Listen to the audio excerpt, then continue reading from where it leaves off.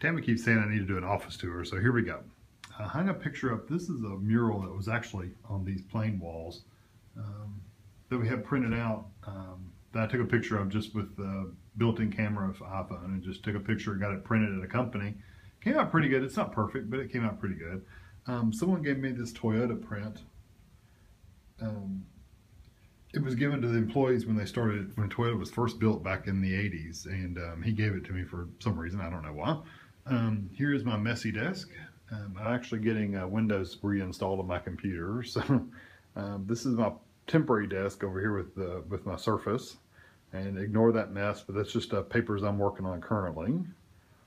And then I've got my sweaters over there on the door when it gets cold, because it gets cold in the wintertime.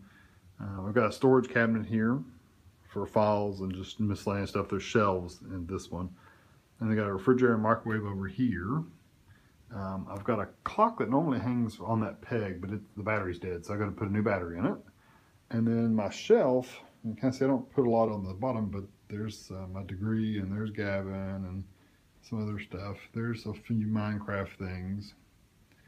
And here's my clocks. I've got a Nixie tube clock right here, and I've got a bubble dial clock, which is a bulb dial clock that's not plugged in right now. It's just sitting there. So it's kind of cool. The LEDs will go around and light up, and this little peg sticks out here and it casts a shadow of with the actual time.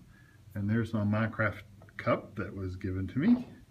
And here's some just little figures sitting around, and this is the minis that I bought a few weeks back. Just got them kind of sitting around.